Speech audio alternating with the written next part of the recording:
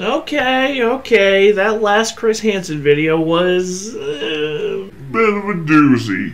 So to make up for it, here's one that is considerably lighter.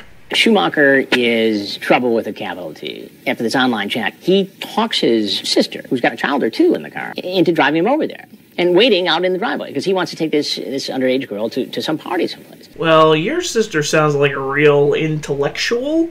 I only say that because if I tried to pull this crap on one of my sisters, they would have 100 billion questions to ask, and it just would not be worth answering all of them. All right, Rob, I don't know how you're going to handle it. This is our boy. And just so you know, the wildest thing he's ever done is run from the cops. He told us that he's ran before, so he's got rabid blood. Ah, yes, that GTA life imitating art. So, right off rip, I can tell you this dude's a fuckboy.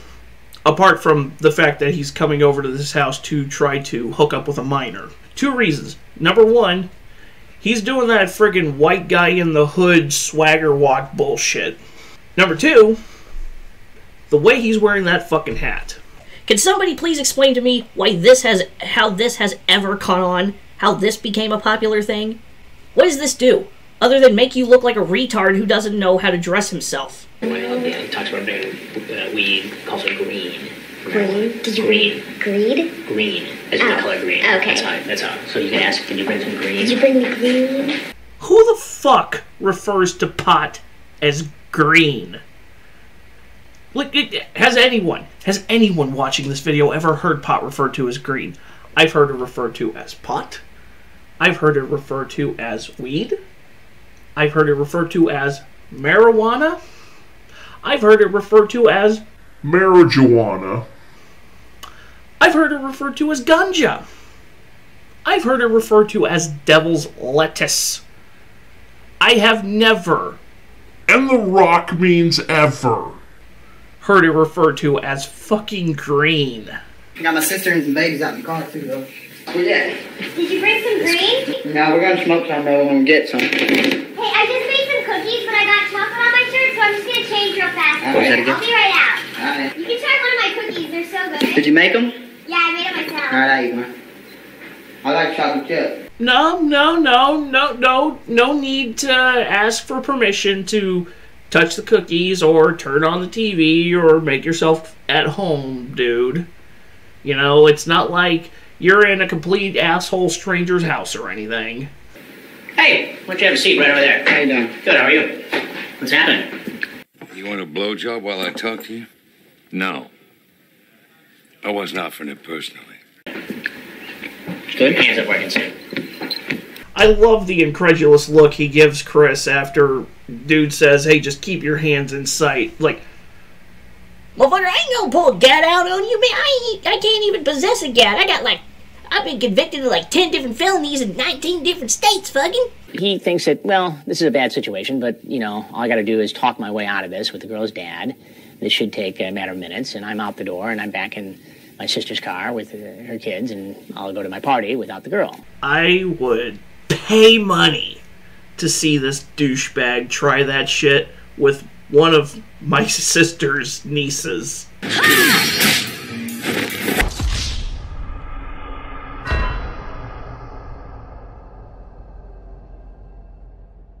Who were you here to pick up? What's your date's name for the party? B. B. And how old is B? I don't know. She didn't really tell me. This nigga was clearly lying. Then it becomes clear to him that I'm not the father, so then he thinks I'm with law enforcement. And now he's starting to suspect he might be in a little more trouble, but he's still thinking he can talk his way out of this. You seem like law enforcement. I happen to know law enforcement. You do law enforcement, yeah. I happen to know law enforcement when I see him. You come off as law enforcement. Really? So I am not the least bit surprised you just said you happen to know law enforcement. In fact, I'm sure you happen to know quite a few officers. In fact, I'm sure there's more than one officer that happens to pick you up on the regular for disorderly conduct. How old are you? I'm 21. 21. Do you see an issue with a 21-year-old coming over to visit a 14-year-old? I didn't really know she was 14. She told you.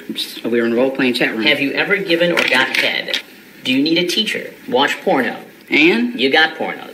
I'm an adult. Yes, but the girl you were talking to was not. Well, I didn't know that, dude. What have I said at least once with these last couple of Chris Hansen videos? Don't shit on my plate and tell me it's a brownie, dude. And your poor sister's waiting outside with 2 babies in the car? Yeah.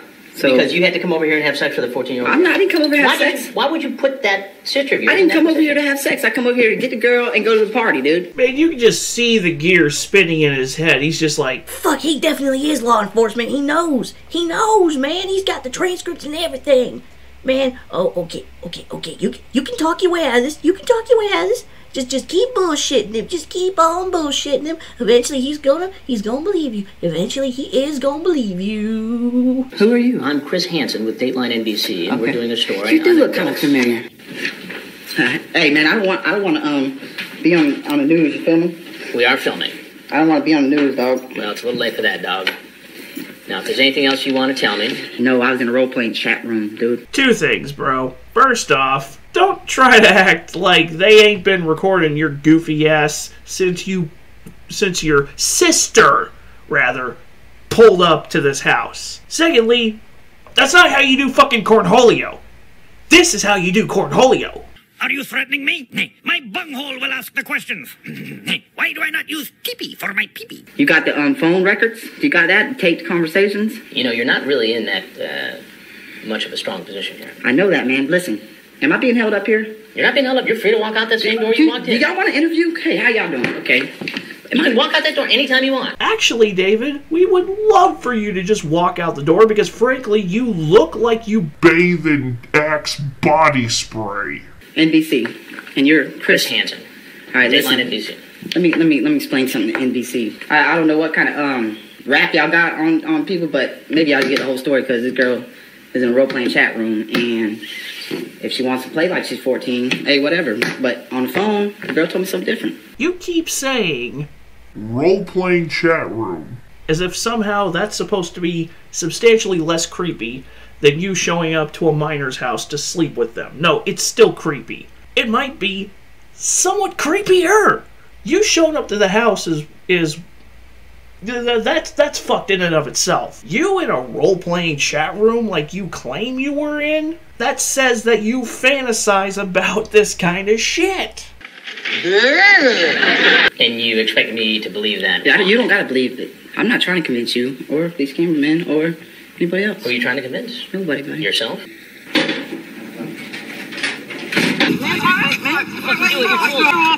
Calm, chill, man. If ever there was an appropriate time for police brutality. Schumacher has his nose in trouble before, so it's not his first time in terms of a ride in a police car.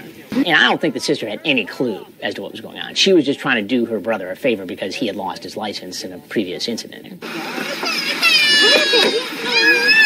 Baby got back.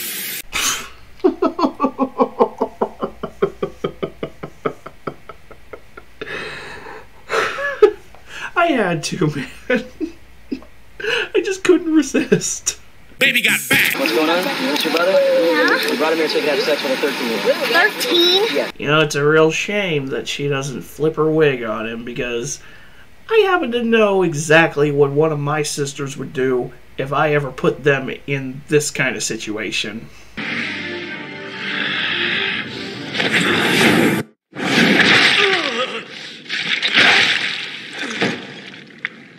It's unfortunate that the sister's got to go through all this. Obviously, she didn't get into any trouble. She had done nothing wrong. She was just trying to help out her brother. I got 2 words for NBC. Role-playing chat room, all right, y'all?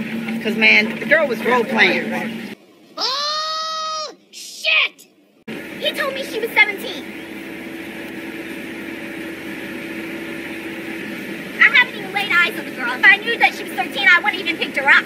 Dude, this is a bum rap, man. Does it look like I need to get 14-year-old girls?